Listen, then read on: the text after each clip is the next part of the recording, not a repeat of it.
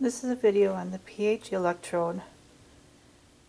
This is what our pH electrode looks like. It is always kept in a fluid electrode storage solution, which is the big bottle.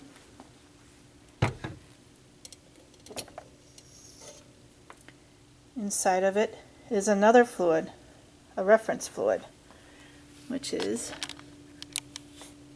this right here. And you can see it has like a glass inside, and it has a little ball on the bottom here, which is very fragile, so be careful. So it is a little difficult pushing on the probe while it's in the fluid right here. So I just wanted to show you this, that when you do that, sometimes you may like accidentally spill this, and that wouldn't be much fun. It'd be so much easier to just lift using the arm here to lift it out. It's hard for me to do since I got a camera in one hand here, but lift it out, put your fluid in, lower it back in. So to calibrate it, our machine here does say the different calibrators we're using. We have a 4, a 7, and a 10. And it does say when it was last calibrated. So what I'm going to do is calibrate. So here is the button that says calibrate. So follow this thing here, and it goes down. Hit that. It says rinse electrode and place into buffer, and then press start to begin. Start is over here. You pushed F3. So what you do, lift the arm out. This is kind of tough. I can loosen it right here and then it'll move a little bit easier, but I didn't plan before I made the video here. So take this, grab water. Try to do this on a video at the same time, but rinse. Grab a clean wipe. I know we're not exactly drying the glass bulb down there. You don't. It's like I said, it's very fragile. So I'm going to put it first into the pH 4 standard. It's kind of helpful that it's pink, but always look at the bottle where you got it from. pH 4 standard. Lower it into the cup. And then I'm going to go over here, hit start. Right now as we're waiting for it to stabilize, and you see it says stabilizing. We haven't calibrated for a while, so it's taken us a little bit of time, and I just replaced the reference fluid inside of it. So now it says ready. When you're done, and it says ready, down here's a button, F2, it says accept. And then it kind of gives you a millivolt, temperature, slope, you know, that kind of thing. Then I'm going to hit next for my next buffer.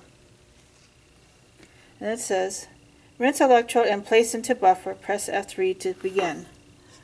So I'm going to lift this out. Boy, is that tight.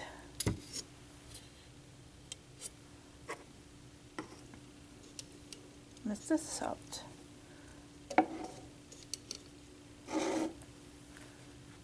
Take my DI water. Rinse, rinse, rinse, rinse, rinse. Grab a Kim wipe, or two. Wipe straight down.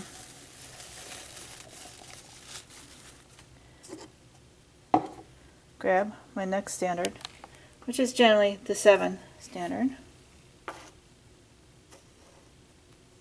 Push this down in there.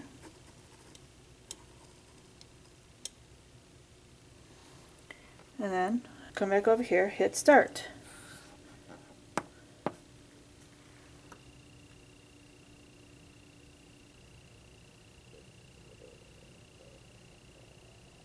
it is ready. So once it's ready, you go over here and you hit this second one, accept. So you have another measurement, average slope, very nice. So now we're going to do our third buffer.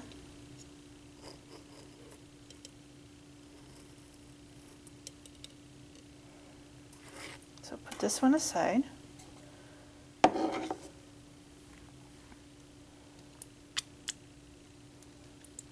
Rinse, rinse, rinse.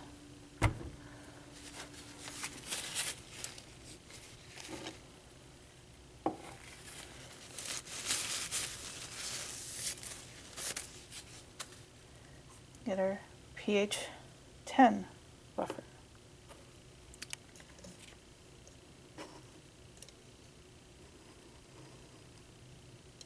Alright, I'm going to go over here. Well, I'm not going to say Cal done because I'm doing a pH 10. So I'm going to hit next.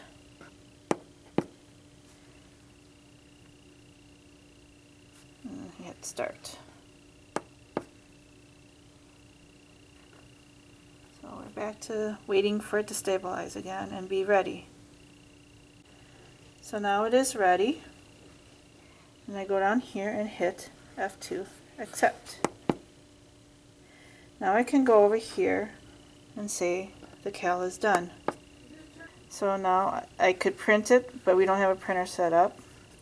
We can look at a graph. That's pretty nice, nice and linear, if you would like to look at that. But pretty much the cal is done. Just take your probe out.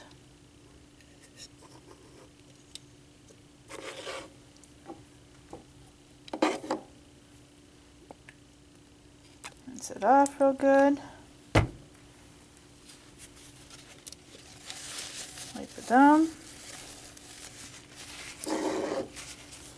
And then put it back into the storage solution for storage.